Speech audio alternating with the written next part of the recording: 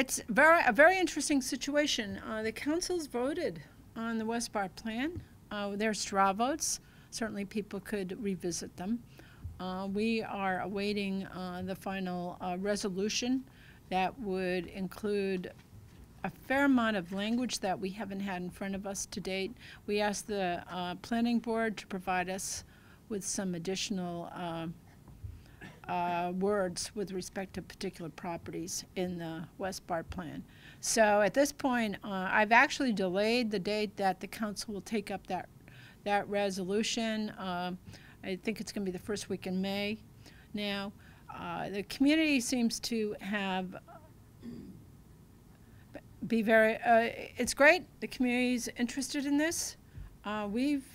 I think if most community members, if they looked at what the council has done, they would see that we have really tried very hard to listen to everyone. And we have the staff analysis that has been before everyone has addressed the issues of transportation and school capacity. Again, this is a master plan. It's a 30-year vision for how the area may redevelop. And I'm not sure if people fully appreciate that, but that's what the council vote is. It's not a vote on a particular project. And basically the areas that we ended up focusing on were the properties, some of the properties right along Westbard Avenue there, where there already are very tall buildings. So we really focused on the internal area of the Westbard area neighborhood, leaving the edges alone. So yeah, I'm aware they've been busy over the weekend, and I'm sure we're continuing to hear from those folks. The takeaway from these protests is that the downsizing that you did from the Plan Commission's earlier iteration of this was simply not enough. Mm-hmm. So do you see any scenario under which you would go back and try to whittle this down more? Well, at this point, no. We've worried about these issues. We have prioritized affordable housing.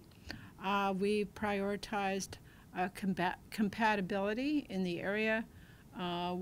Where there is height, people tend to not realize there's some pretty tall buildings there in Westbard that have existed there for a long time.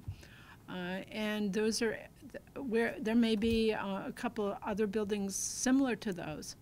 Right in the center there of the Westbard area, not adjacent to single-family neighborhoods. There's universal agreement, it seems, that the shopping center area should be refurbished and redeveloped. And the moving parts of this are ones that we have worried about really very carefully and very thoughtfully. And I think at the end of the day, should the possible developments there go forward, people will be pretty comfortable with how it turns out. And right now it's an interesting scenario. We've never quite had this situation where people have continued to be unhappy after we've really done our best to listen to all sides of all this and put in place county priorities that we believe to be very important. And it's unprecedented that we're leaving this much time, really, between the straw vote and the final vote on this for further conversation. So that's where we are right now. Do you think there's a larger problem about trust and credibility here, that the problem is that folks that are out there protesting simply don't find the numbers credible? They don't find the school population numbers credible. They don't find the traffic numbers credible. I have a hard time. I mean, I look at the student population numbers, and it was nearly 95 K-5 students. That's all. I mean, it just doesn't. It doesn't ring true.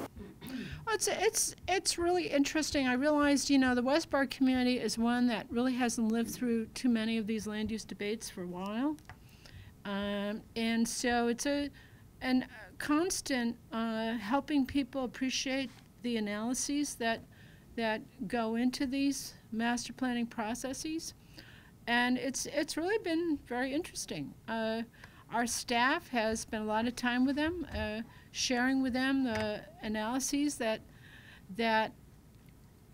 that are consistently employed everywhere throughout Montgomery County, but this is one community that really hasn't been part of that conversation previously. So we've been bringing staff, and the planning board has been trying to help people analyze, appreciate the analysis that's been employed.